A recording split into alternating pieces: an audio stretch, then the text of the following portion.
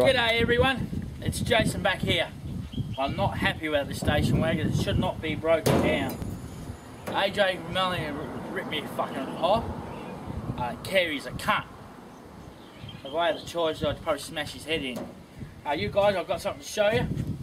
Look at all this. Bolts missing. They were all missing out of my fucking car. So it was a CL76.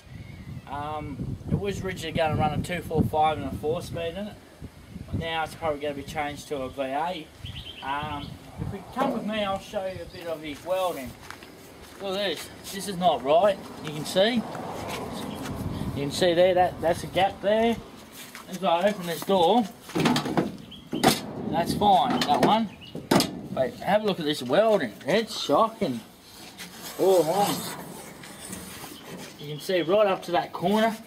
You can see in here, up in there. If you come around this side, it's even worse. Look at this. I just touched that and it breaks. Look. See? This is just snaps. It's not that fucking strong. Look, he hadn't even cut it out properly. And that.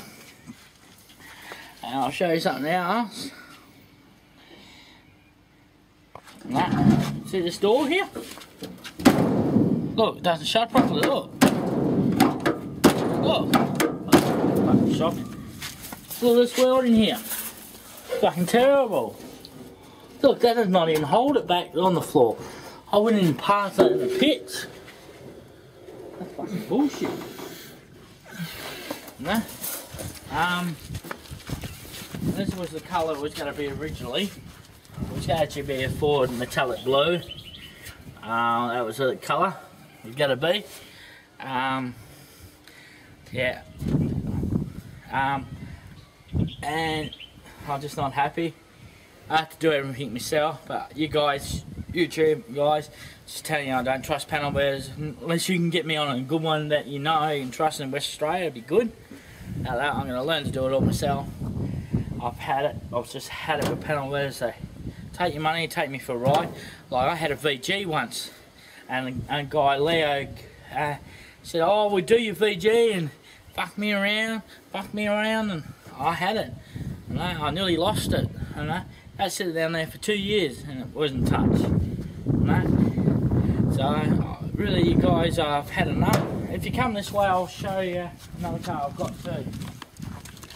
Well,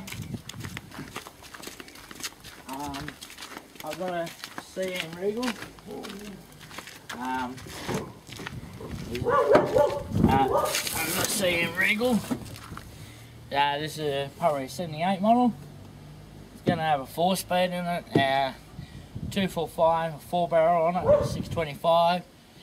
And I was going to tell you, it's got a bit of rust I've got to cut out of it. I'll learn to do it all myself. I'll probably be getting a weld in the next few weeks. Then I'll just get a power plug put in so I can do it here. Yeah, and tomorrow I'm going down to Harvey to pick up some Vant parts. Like a spare station where I can cut bits out, probably to weld into this. Bits on the roof where it's got a bit of rust hole there. I haven't stripped this out yet because I've been working on Civ H at the moment, haven't had the time. I want to get it ready for the Murray really, but if I can't, well, it's going to be upset me a little bit, but I'm going to try very hard now. And I've got a VG Pacer too. 1970 I've had since 95. That had a K12 and a 4-speed in it. And I've got a Vant Ute in Wongman Hill, so I've got to bring back here. It's a VK Dodge Ute. Yeah, this is actually just straight white colour. I've done a few blackouts on it. It's going to have RT bonnet scoop on this. It's going to have the factory tacho.